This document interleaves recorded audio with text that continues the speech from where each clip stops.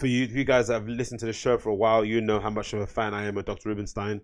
How, you know, I went to go see her play alongside Roy Perez at Mixed Garage, you know, and my life maybe changed for the better. Reading an interview with her, I kind of discovered her through reading an interview with her on Electronic Beats, Telecom, that kind of German-based online techno magazine.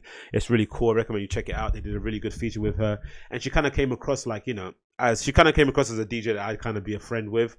I'm a big fan of DJs that enjoy themselves, or no, I'm a big fan of DJs who are ravers before they got into DJing, right? I'm a big fan of the club kid like I was. You know, I used to go to Plastic People, I used to go to Village Underground, I used to go to all these kind of, you know, historical London venues, Fabric, whatever you may be called, all back in the day when I first got into electronic music, and that's how I kind of discovered my love for it. You know, understanding there was someone behind the booth dictating the soundscape of the actual room, reading the crowd, you know, super well, and just delivering on a killer set. And then you're like, fuck, how do I get into that? And then you slowly go into the whole wormhole of it.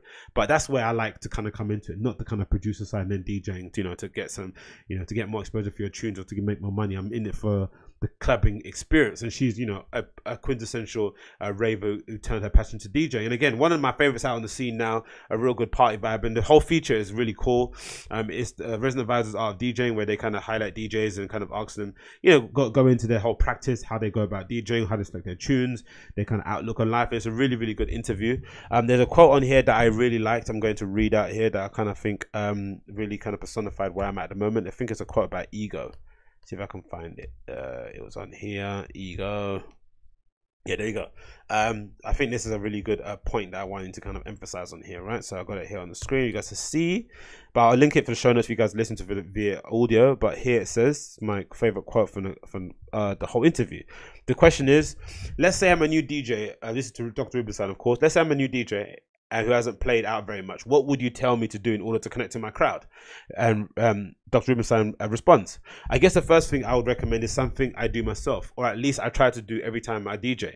When I enter the DJ booth, I leave my ego outside. It's easy to get wrapped up in trying to show people that you're good, that you've got, or that what you've got, or to go look cool, or to be admired or praised. I try to remember that I am there to serve the party along with the people on the dance floor and the people who work in the club. The moment you really make it not about yourself, but about the party in general, and when you want to make it happen together with others, I guess that's how you start to connect with the crowd. I realized recently that I had been thinking this way implicitly before I play, which is an amazing quote, right? Because I think there is this thinking, especially when you're a new DJ, or especially maybe if you're even on the way to becoming a bit more established, there is maybe this idea that you should start to carve your own identity and start to forgo what the crowd want in terms of trying to make sure you pursue or you get across your artistic vision of what you want to represent, right? You want to make sure what you're saying is what you're saying, unfiltered all the way through.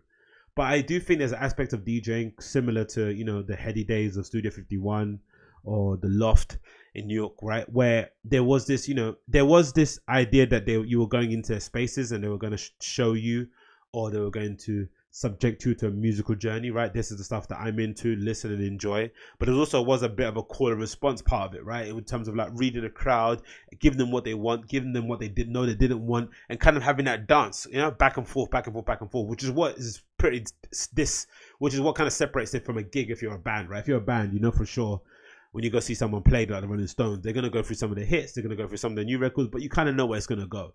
But with a DJ, I think the added benefit that you have is that you have the ability to kind of riff, right? To kind of go off course a bit and kind of come back on course a bit and kind of, you know, play around with it. And I just think for me going forward, I've been very conscious of providing a good time, of making sure everyone has a good time, because I know how it is to be on the other side. I know how it is to walk into, especially because the places I'm playing in aren't necessarily nightclubs, right? They're just, you know, random bars in East London and stuff, right? But I think I'll do the same with nightclubs anyway.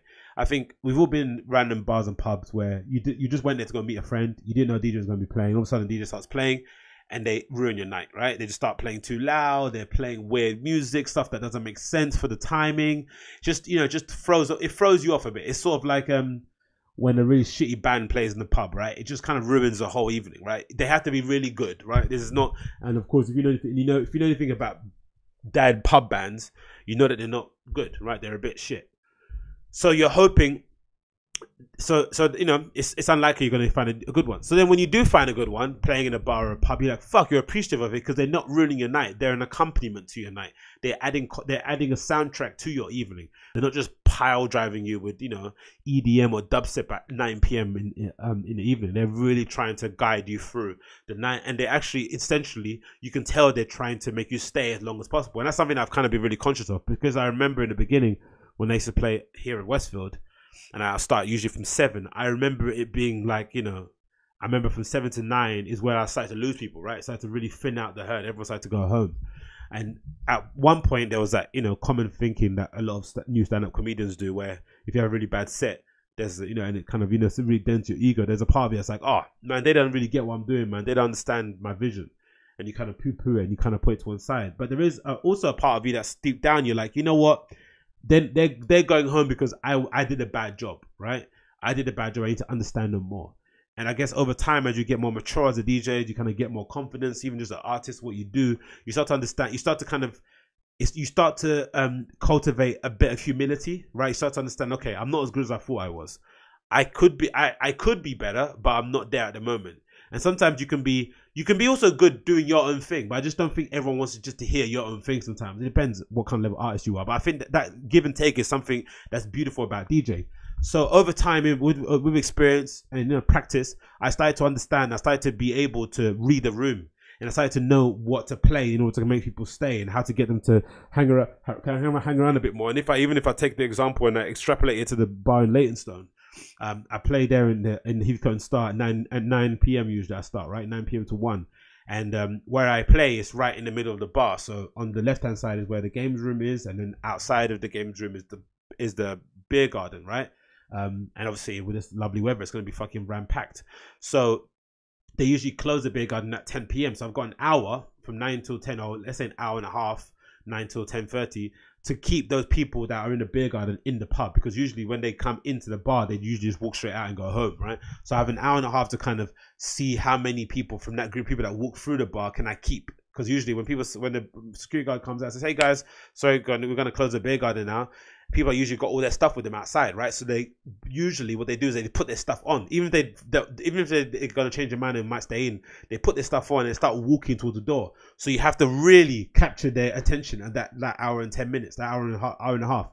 And I've gotten better at doing it over the time. I think sometimes I will start too slow. Sometimes I would be a bit too safe. But now I know what to play to kind of get their attention, and then to kind of keep them there. And again, I think it's something that you only learn with humility, with putting your ego to one side. Because if it was my ego was in the booth, I'd be like, nah, they should get it. When they're walking past, they should understand what I'm playing. This is a fucking deep cut. They should know. You should stay. You're not going to hear this stuff anywhere else. But it's like, no, I'm there to serve them, right? And they're there to kind of serve me in some way, right? They're there to give me an idea of whether or not I'm going in the right direction or not. And I think over time, that's been something I've been very, very thankful for in terms of the little gigs I've been getting right now at the moment. They're not the most glamorous, they're not the most amazing, they're not the most, you know, crazy places. But what they do give the opportunity is to play every single week in front of a really captive audience, in front of people of varying background, varying musical taste, and to try and get my kind of knowledge up and skill level up in terms of how to overall kind of appeal to them going forward. And it's something I've kind of been really happy with. And again, I'm happy Dr. Rubinstein kind of mentioned the fact that, you know, not having an ego is the one that's really going to help you go forward.